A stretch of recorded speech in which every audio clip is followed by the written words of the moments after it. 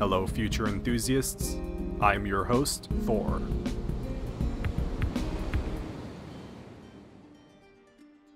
In 1959, magnetometers on board the Luna 1 spacecraft attempted to detect a lunar magnetic field from orbit. It wouldn't be until 10 years later, when Apollo 12 landed on the lunar surface, that the existence of the moon's waning magnetic field would be confirmed. More recent discoveries have revealed that Luna's past, its magnetic and atmospheric history, are both more complex than we ever could have imagined. The flow of molten copper and nickel deep inside the Earth's core drives a strong magnetic field which prevents the incursion of solar plasma into Earth's atmosphere. This magnetic field produced by the Earth is not a perfect sphere. It tapers in a direction opposite the Sun, creating a long tail. Every full moon, Luna passes through the magnetotail for about 9 days. The moon can be affected by this interaction, sometimes leading to lunar dust storms, electrostatic discharges, and other effects. Composition of the magnetotail is not homogeneous. There are multiple layers, and the outer layers include a more dense plasma sheet formed by solar wind. The plasma sheet is about 10 times stronger than solar wind on average. It consists of electrons at about 2 million degrees Kelvin, where solar wind in comparison does not usually exceed 140,000 degrees. The charged particles contained in this sheet bombard the lunar surface and deposit electrons on it. On the near side, these electrons tend to be knocked free again by the strong UV radiation arriving from the sun. However, on the moon's dark side, it's presumed these charges can accumulate up to thousands of volts. We don't yet understand what effects this charge might have exactly, but speculation has discussed the possibility of diaphanous wind. Electrostatic repulsion from the magnetotail interaction causes particles of regolith to float high above the surface. Diaphanous wind occurs when these charged particles of moon dust move between strongly and weakly charged areas of the lunar surface, the most notable being the terminator between the light and dark side. Studying these winds can provide valuable information on the poorly understood lunar atmosphere, both as it exists today and as it existed on the ancient moon. We have viable models for understanding the moon's current relationship with magnetic fields and solar wind, but in order to find out if our assumptions are correct, we'll need to conduct surface studies during the magnetotail interaction period. Such a mission would benefit from a landing site along the moon's terminator, where the light and dark sides meet. The situation we face today, where we lack data and we have a lot of theories, illustrates the problem we have regarding our moon. Even though it's our closest celestial neighbor, we understand virtually nothing about its geologic history, and what we do understand only increases the complexity of the Earth-Luna dynamic.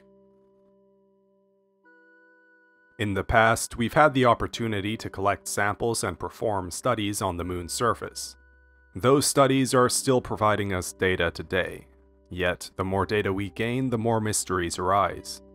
Analysis of samples taken during the Apollo mission have revealed interesting features of lunar rock which speaks of a magnetic past.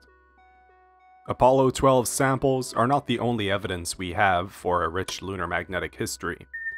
Unusual surface formations known as lunar swirls also hint at a magnetic property we do not yet understand.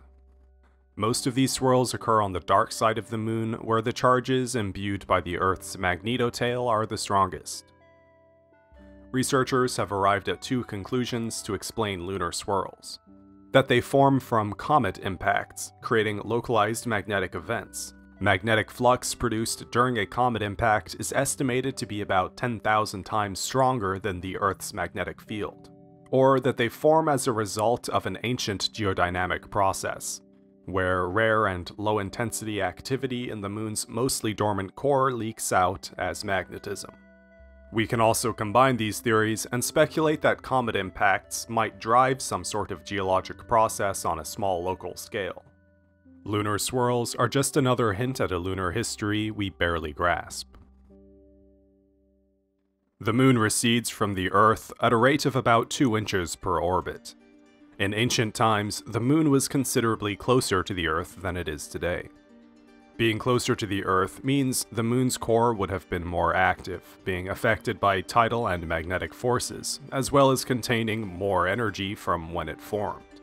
All planets and moons contain some of the energy that was used to form the planet, and this usually drives most of the geologic processes we see in living or terrestrial planets. However, it's hard to estimate exactly what level of energy this would have been. Factor in the energy of tidal forces and magnetic fields, and we don't really know how energetic the ancient moon was. Is there even a meaningful metric for understanding how an active lunar core would have co-interacted with Earth? Well, we can start by comparing data gathered from the Apollo samples with other well-known magnetic fields, like Earth's. Between 4.25 and 3.25 billion years ago, the moon's magnetic field reached intensities of about 120 microtesla, while today Earth's field fluctuates between about 30 and 75 microtesla. Yes, you heard that right. The ancient moon once had a magnetic field almost twice as strong as the modern Earth's magnetic field. And that's not all. This strong magnetism allowed the moon to host its own atmosphere. The conclusions we end up running into with this line of thinking are kind of mind-blowing. Strong magnetic interactions would have increased protection of Earth against solar wind, and it also would have protected the moon. Depending on your interests, you may have noticed something striking in the data we've looked at today. The moon's magnetic field supposedly waned between 2.25 to 3.25 billion years ago. What else was happening at this time on Earth? The Earth's tectonic activity is believed to have started about 2.5 billion years ago, right in the middle of the moon's magnetic decline. Now, we should take this timeline with a grain of salt. Our understanding of plate tectonics is imperfect, and relies purely on dating of metamorphic rock. Yet, even if this date is not entirely accurate, the window of time provided by the Apollo samples allows plenty of freedom to shift the start of terrestrial tectonics forward or back some 100 million years. We can see the evidence that a loss of magnetic connection with the moon coincides with the start of plate tectonics. Exactly what this means in the bigger picture we don't really know. Further, we can deduce that the stronger tidal forces exerted on the Earth about 2 to 3 billion years ago would have warmed the ocean substantially. Tidal forces and plate tectonics are not the most important aspect of the Terra-Luna dynamic in ancient times, though. Again, we come back to the topic of magnetism. Life on Earth as we know it may not have been possible if it were not for the shared magnetic connection between these bodies. Quote, "According to the model, the magnetospheres of the Moon and Earth would have been magnetically connected in the polar regions of each object. Importantly for the evolution of Earth, the high-energy solar wind particles could not completely penetrate the coupled magnetic field and strip away the atmosphere." The significance of magnetic connection cannot be overstated. This phenomena would have strengthened the protective plasma bubble around the Terra-Luna system and prevented the incursion of solar wind.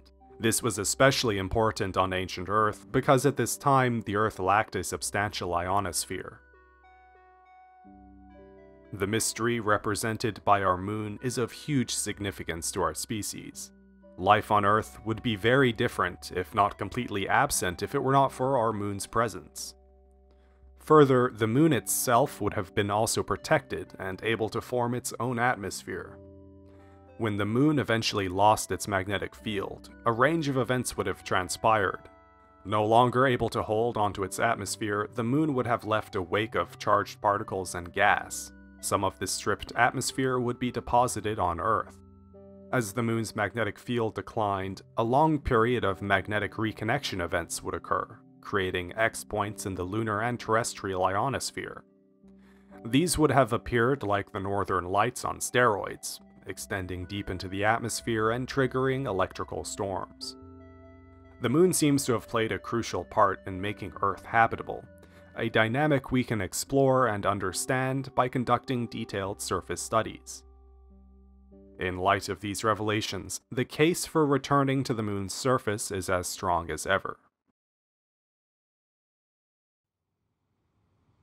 Thanks for tuning in, guys. I hope you enjoyed today's content. If you did enjoy, leave a like and go ahead and leave a comment too, that really helps the channel. and subscribe for more videos like this. Thank you.